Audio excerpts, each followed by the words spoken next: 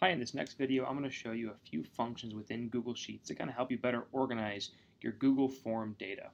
One of the biggest problems with Google Forms is when people will submit multiple times and then you end up with duplicates and then it's hard to get a count of what exactly you're looking for.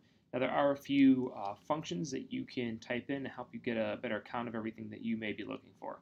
So, for example, here I have a very simple list of names of people as well as their lunch choices, whether they wanted a soup or a sandwich for lunch, let's say for an upcoming meeting. So, but I see here in my Google form list that people have submitted twice. So Chris submitted his order twice, Frank submitted his 3 times, Tony submitted his twice. So now I've got these duplicates in there and I don't know an exact count of what I want, especially if this is a very, very long list. There's a nice easy function. If you look up here, I've started to type it already. If you type in equals unique and then put parentheses, and then for me, I'm just going to put all of column A, put a colon, and then all of column B. I want to make sure I get only the singular responses. I don't want to get the multiple responses that I have there.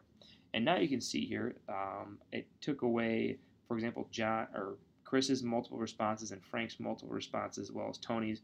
So now I can see the exact count of what I need here. Now, if this is a really long list, you might struggle to say, well, I don't know exactly how many soups, how many sandwiches I want, and things like that. So another way you can get a count of that is with a different function that will be done. Take a look up here. You'd want to type in COUNTIF, COUNTIF, and then I'm just going to use the 2 columns that I have everything else, the non-duplicates in, and I'm going to type in E, colon, F, and I'm going to look for the name soup, or the word soup, excuse me. Now, around the word that I'm looking for, I want to type in a quotation, star, which is just Shift 8. The word I'm looking for, star, again, just Shift 8, and then a quotation mark again. And once I do that, the total that I need will come up here. And I want to do the same thing for sandwiches.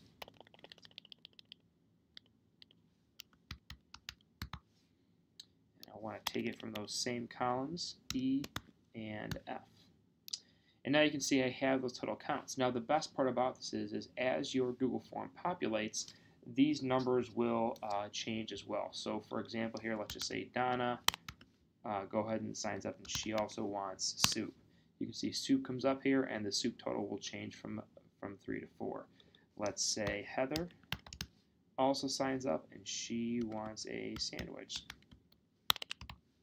So Heather comes up, sandwich, sandwich changes to, and so on and so forth. So you can see that those numbers will change, and now I can see how many total soups, how many total sandwiches I want, and I will get an accurate total despite the fact that I might have multiple people that have submitted more than once. I hope this was a help. Thank you very much.